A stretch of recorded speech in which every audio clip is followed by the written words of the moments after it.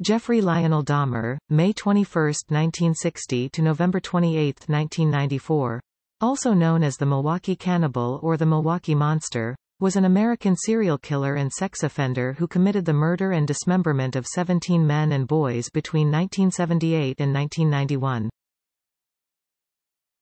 Many of his later murders involved necrophilia, cannibalism, and the permanent preservation of body parts, typically all or part of the skeleton.